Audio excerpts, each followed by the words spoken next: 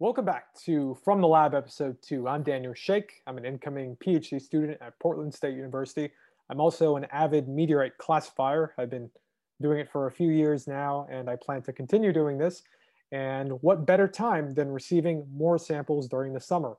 In fact, this is the first summer of which that I will be doing meteorite classification full time. This will be my full-time income source for the next 3 to 4 months. And I definitely rely on more collectors to send me samples. So please send me samples. All right, so for this week's episode of the Topherspin Meteorite Group, I thought, why not cover the first classification that Raymond Borges wanted to send to me? And this is a very interesting chondrite, and I think it's a good learning point for anyone who really wants to get to understand meteorite classification in general. So I kind of went last week from a very difficult chondrite group, the enstatite chondrites, because this was an enstatite melt. If you want to know more, go watch last week. But this week, we're going to cover a more simple classification. This is an L5. And let's get started.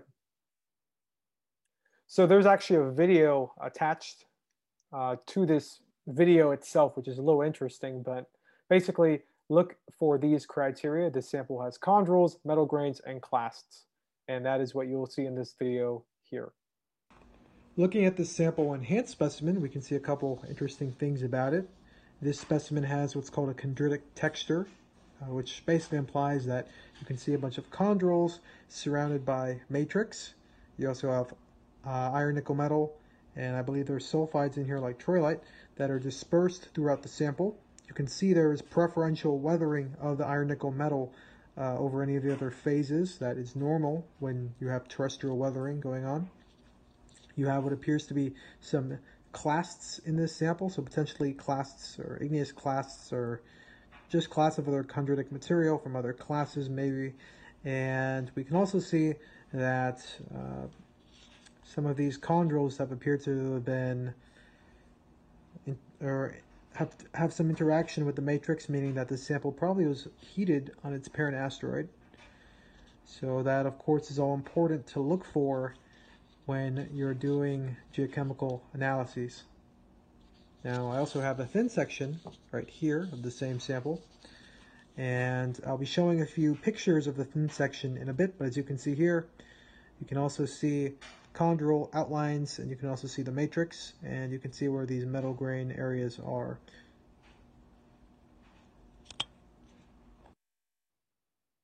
So that's just some of the physical characteristics I noted when I looked at the sample initially. Now let's get to the really cool part. Let's look at the petrography. So this is looking at XPL images of the sample, so cross-polarized light images of the thin section piece that I just showed. And you can see, if we look through all the images, this is what we call a typical chondritic texture, which basically means that you have chondrules. So we can see, it's a little hard to tell, but this is a Barth-Olivine chondrule. This is a radiopyroxene chondrule.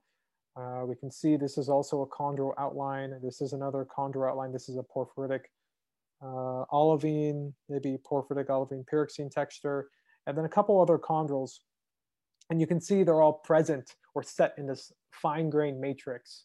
And you have some opaque phases. That's iron nickel metal, like chemosite. You have troilite in there. You also have some chromite. And something else of interest to note is that you have this secondary recrystallized, if we can find it here, somewhere here, this secondary recrystallized albitic plagioclase phase that's present. It's about 15 microns in size on average. And the chondrules in general are about 700-ish microns in size, but there's a large range in their sizes. Some are 200, some are 1,000 microns, or about 1 millimeter. So it really varies. And something else of interest to note is that when you talk about chondrites, right? So chondrites come from asteroids, or what we basically call chondrites as primitive meteorites derived from asteroids that haven't experienced extensive melting, aka differentiation. But even on these parent bodies, chondrites have been altered via secondary processes like thermal metamorphism, which is just heating on the parent asteroid due to either the internal heating from the decay of radionuclides that are extinct, like aluminum-26 and iron-50, or impacting onto the parent asteroid, causing shock-induced heating, followed by thermal annealing and heating of the sample, which is also metamorphism.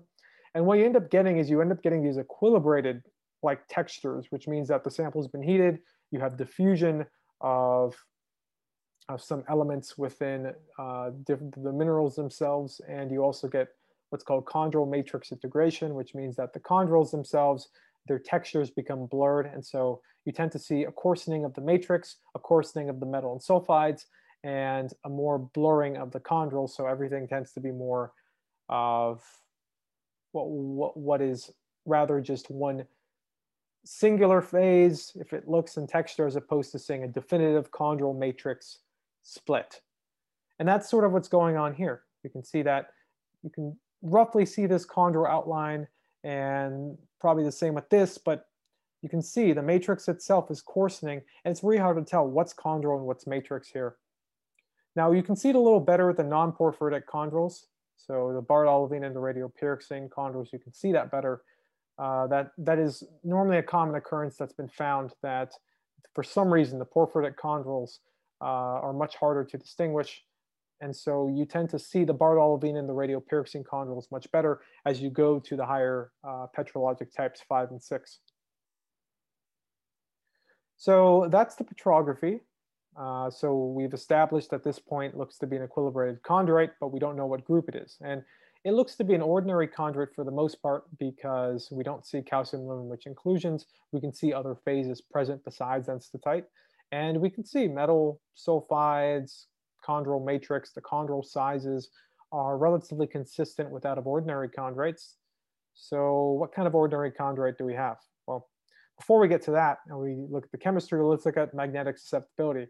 So I'm very fortunate enough to own a magnetic susceptibility meter, which is very nice because you can get magnetic susceptibility values from samples, or at least an estimate of what it should be, and then see whether or not it matches up with everything else. So I just did a quick scan of the sample. What you do is you just take your, I can just show it right here, if that makes it easier. But so what I did was, so I took the magnetic susceptibility meter, I call this the pumpkin because it's orange, and I hold it up against the sample, and then you click it, and then you wait for it. You have to do an air measurement, which means you measure an air background without the sample, and then you measure the sample with it, and then you get your reading, and then you normalize it according to what the mass of the sample is. So in this case, about 20 grams.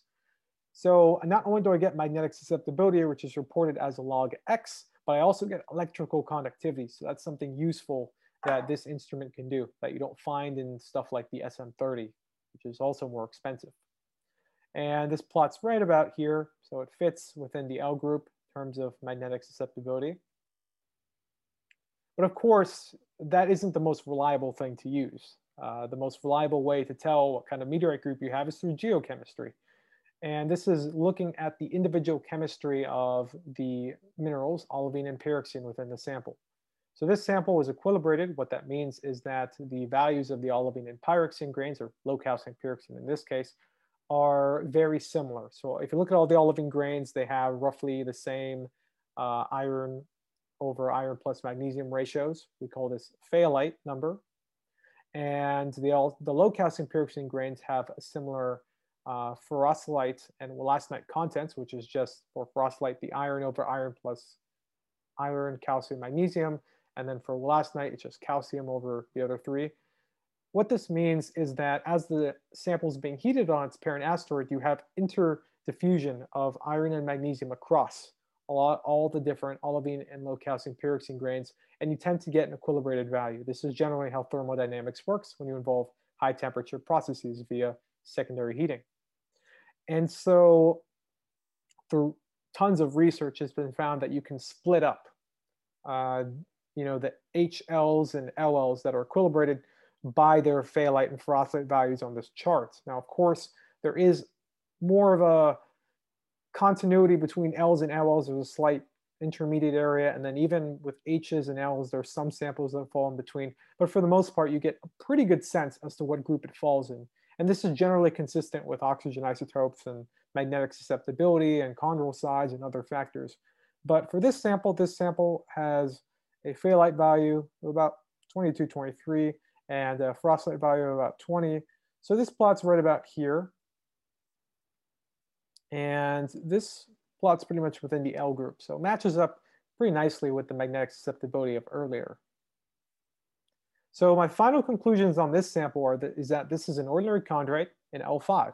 And it's an L5 due to its petrography, its magnetic susceptibility, the equilibrated values of olivine and low calcium pyroxene grains, and the average size of the secondary recrystallized plagioclase grains. I didn't mention this earlier, but the reason why plagioclase is important is because it's been noted that when you have thermal metamorphism going on, glass within the chondrules devitrifies, which means that it crystallizes. And in this phase, you actually form these microlites, or these small grains of plagioclase, which is generally albidic or sodium-rich in composition. And then these grains get larger and larger as you go to higher temperature or higher grade metamorphism. So type 6s in general have been heated to higher temperatures than type 5s, which have been heated to higher temperatures than type 4s. And so plagioclase, there's a range in its grain size that's been noted that marks type 6s from type 5s from type 4s. So if you want to know more about all of this that I'm mentioning, I highly advise you to read this very interesting paper. It is a little dated, but it is nice. And this is Van Schmussen Wood, 1967, Chemical Petrologic Classification for Chondritic Meteorites in GCA. So if you'd like your sample to be featured, or if you'd like to send me more samples to classify, please do. Like I mentioned earlier, this is my only source of income for the next few months. And since I'll be moving to Portland soon to pursue my PhD at Portland State University, any amount of support would help. So my rates have increased from earlier, since this is my only income, and of course that I'm receiving much more interest. So the rates are $3.50 per sample. There's no longer an hourly fee associated with analysis time or a specific amount based on thin section return time. This is just the standard set fee for any sample. So if you have a chondrite or a lunar, it's going to be the same price. If additional factors need to be made, such as oxygen isotopes or trace element work, that is going to be in addition to this price. This price is just covering the typical microprobe / SEM work, plus the petrography, and covering the cost of making a thin section.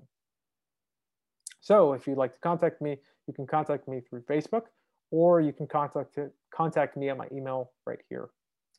Thanks again, and hope that everyone has a good time on the weekly Meteorite Hangout by Topherspin. Thanks.